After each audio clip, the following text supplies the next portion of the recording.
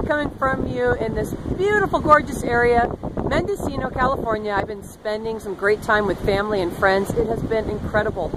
But you know, as we are spending our weekend together and spending time with friends and family, how do I keep to that rule of eating healthy? And this is important because I have people that are so afraid of spending time with me because they said, I don't want to eat anything bad, or that you're going to judge me or whatever. So let's just talk about that and let's see what that really means. So as a health coach, how do I live for balance and making sure that I am eating what I crave and also making sure that I'm balancing my body as much as possible? I keep hearing this 80-20 rule or this 90-10 rule, and I'm not sure if everybody really connects with really what that is, because I think it's just kind of one of those terms that you can say and everybody will say, oh yeah, so I live the 80-20 rule too, and 80% of your day is good and the other 20% is not so good, and then you're wondering, you know, how come I'm not losing weight?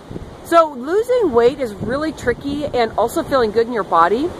So what you really need to do is work really hard every day, eating and adding those vegetables the best that you can, so you can be the elite self that you are, and feeling like you are doing the best and giving back to yourself so that you can be just dialed in and very present in your day. So the 80-20 or the 90-10 rule really means that take your whole week and just keep your balance as you're going along. And that means meditating, adding something special in your life that you really like to do. If you have young kids, making sure that you take time out for yourself and not allowing yourself just to be wrapped in with just what the kids are doing, but giving yourself a couple minutes at least just to give back to yourself. When the weekend comes along, finding that time. If you like to have a glass of wine, if you like to have some beer with the hops, it's really good for your system.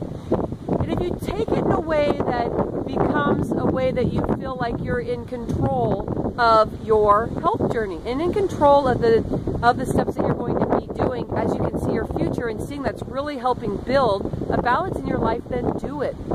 Kind of watch yourself and gauge how you're going to be able to do what you like to do along with balance with the new stuff that you like to do, and you're going to be getting awesome results.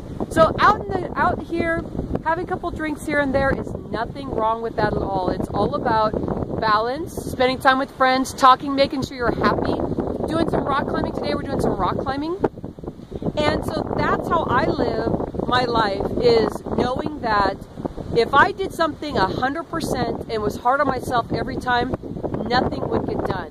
But if I live my life where I am saying, let's balance it out and let's make sure that we're eating that's going to make me happy, make my family happy, then it's going to be a win-win situation. So here's to having a wonderful day. Hope you enjoyed the ocean behind me. It is so beautiful here. We are having a great time. So I'll catch up with you later.